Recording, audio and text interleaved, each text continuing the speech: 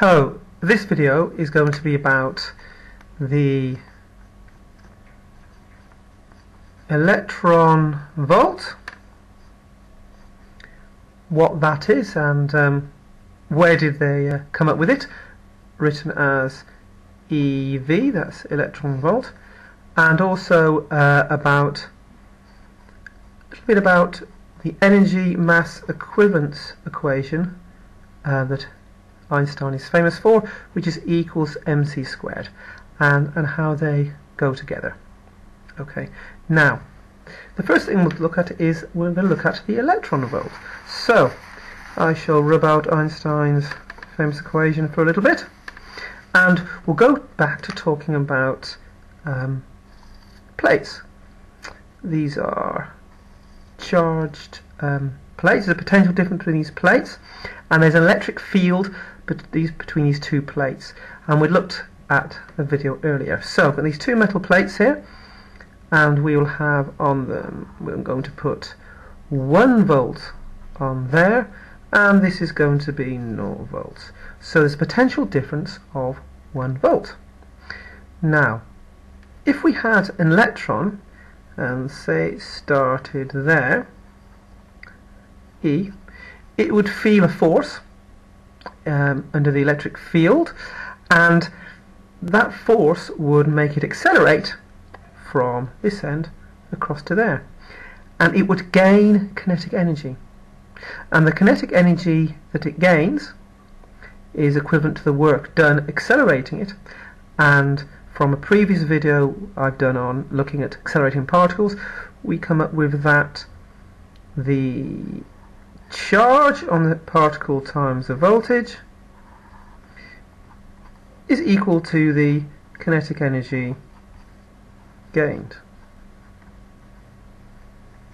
So in fact the energy gained is simply equal to QV, or in our case we can write that as energy.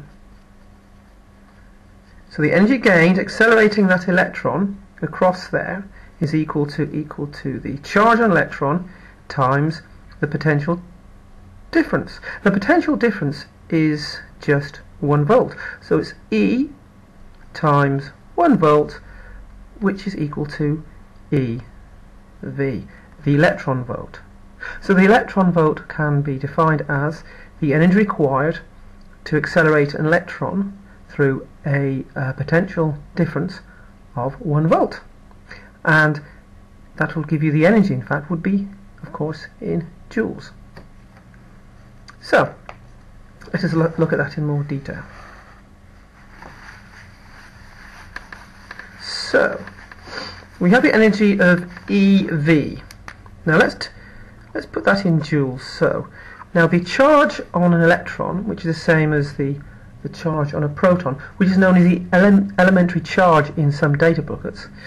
Now that is equal to the charge on an electron is 1.6 times 10 to the minus 19 coulombs, and multiplied by 1 volt, because we have 1 volt's potential drop.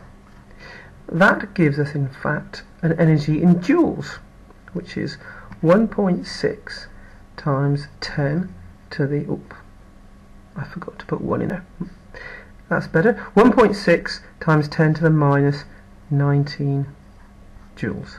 So 1 electron volt is equivalent to that. Now an electron volt is a tiny, insignificant piece of energy. However, it is used by scientists also in the form of mega electron volts when dealing with what happens at a very small level. So that's what the electron volt is. Another unit is called the mega electron volt, which is used a lot in particle physics and nuclear physics, and the mega electron volt is just 1,000,000 electron volts. So we multiply, so that equals 1,000,000, 1 times 10 to the 6, multiplied by 1.6 times 10 to the minus 19, and that gives us 1 times 10 to the minus 13 joules. So a 1 mega electron volt is equal to 1 times 10 to minus 13 joules. So Why do we use all this stuff? Now, we'll have a look at that now. When's it used, and what's this got to do with Einstein's equation? Now, Einstein's equation, it was rather not his equation, he had lots of equations. His most famous equation is E equals mc squared. Now this shows the relationship between mass and energy. In fact, it shows that mass and energy are equivalent, and that c, which is the speed of light,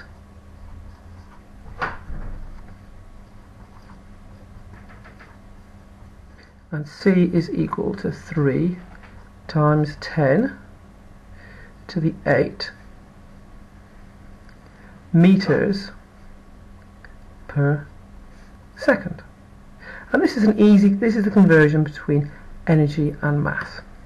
So what's that got to do with the electron volt and anything like that? Well, rub that off.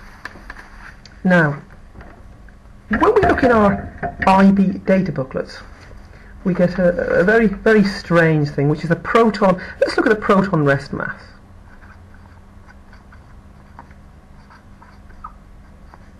The proton rest mass. So what's it got to do with the proton rest mass? Well, I'll try another colour. The proton rest mass is equal to, according to the data booklet, oh, this red comes out, it looks a bit faint. I should go back to the black again. And the proton rest mass is equal, as quoted as, 1.6. There they go. This is live recording. None of the pens work. A bit like my lessons. Oh, that's a bit better. So we'll go from there. So the proton rest mass, as I'm trying to get onto, is equal to 1.673 times 10 to the minus 27 kilograms. Now it is also quoted as being equal to 938 mega electron volts C to the minus 2. Now, where on earth do they get that as a mass? That is a mass. The mass of a proton is 938 mega electron volts C to the minus 2. But where on earth does it come from? Well, it comes from a combination of the electron volt and mega electron volt, and it comes from E equals mc squared. So we're going to find out how we get to there from there. Start here. How do we get to there? So the first thing we do is we must convert the mass into an energy. So we have got energy equals mc squared. So we're going to convert the mass to energy. So the energy of the proton is equal to, I've got it written down here, 1.673 times 10 to the minus 27 kilograms. Make sure you use the SI units, multiplied by the speed of light squared. 3 times 10 to the 8 squared. And then that becomes equal to 1.51 times 10 to the minus 10 joules. The next thing we do is we can convert from energy in joules to energy into electron volts. And the way we do that is we divide it by the energy of an electron volt. So the energy in electron volts is equal to 1.51 times 10 to the minus 10 divided by 1.6 times 10 to the minus 19, that being the quantity of the electron volt. So you could write it like that. And that is in electron volts. And that comes out as 9.41 times 10 to the 8 electron volts We then convert that to mega electron volts, and so we divide by 1,000,000, and that equals to 9.41 times 10 to the 2 mega electron volts. Okay, which is simply 941 mega electron volts. So we'll start at the top again.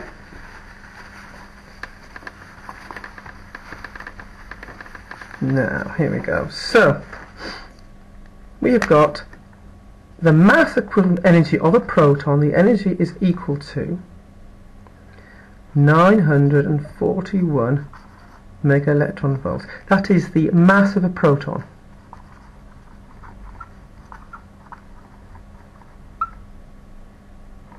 Equivalent. Mass proton energy equivalent. Energy equivalence. Equivalence. There you go. That shows why I teach physics and not spelling. Now, we're now going to convert it back into mass. We know E equals mc squared. Therefore, mass is equal to energy divided by c squared. So we're going to turn it back again into mass. Seems rather pointless as we just turned it into energy, but watch this. So therefore the mass is equal to 941 mega electron volts divided by c squared, which can be written as, without dividing, so we're leaving that as letters, we're not turning that into numbers, and that can be written as 941 mega electron volts c to the minus 2. And that in fact is a mass, not an energy, but a mass. So what were we trying to do? We're trying to find out where we got our value from our data booklets. Now this is not exactly the same, because in our data booklets we had the rest mass of a proton, so mass proton was equal to 938 mega electron volts c to the minus 2. So why are they not the same? Now I am not entirely sure. It could be due to rounding errors, it could be due to the data in the booklets, but they're close enough for me. So, but if you do know why they're different, then if you could write to me, and I'll make a mention of it on one of my videos. Okay, that's quite long, today's one. We'll stop it right there.